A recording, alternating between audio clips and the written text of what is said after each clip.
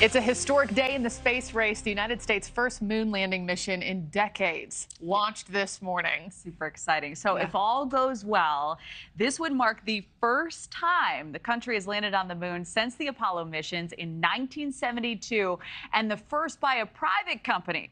Xavier Walton joins us live from Florida with more on this momentous time in history. Xavier? Hey, Kelly, good morning. Yeah, it was a historic moment. Some would even say it was presidential, a presidential launch as well. In the wee hours of the morning, it was completely dark.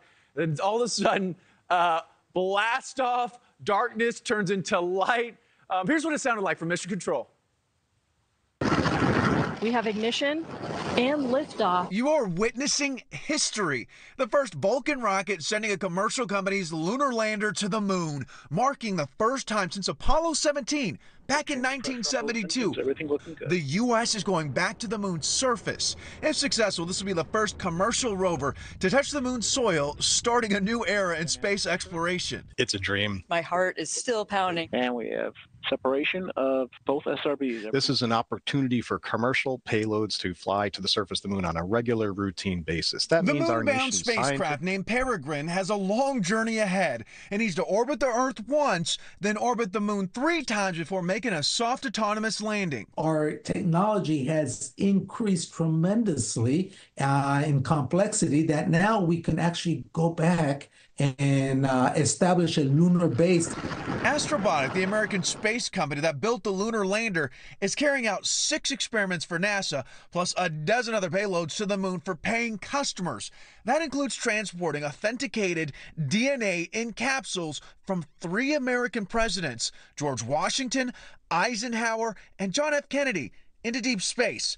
Also hitching a ride into orbit as part of the Celestis Space Memorial Service, remains from famed Star Trek creator Gene Roddenberry and a few other prominent original Star Trek cast members. How cool would it be to have 3 U.S. presidents on board with the original cast of Star Trek, with NASA astronauts, with eminent scientists, and from people literally from about 30 countries? All right, Markie, so very, very cool. The lunar lander, Peregrine, as for its journey all the way to the moon, it's got to go around a few times. And it's expected to land, that soft landing, on February 23rd, if that is, of course, if everything goes as planned. Yeah, goes smoothly. Certainly a star-studded passenger list and quite a ride for them. I'm sure they're looking down. Xavier Walton, thanks so much. Thank you for watching. Go to newsnationnow.com to find NewsNation on your television provider. And don't forget to click the red subscribe button below to get more of NewsNation's fact-driven, unbiased coverage.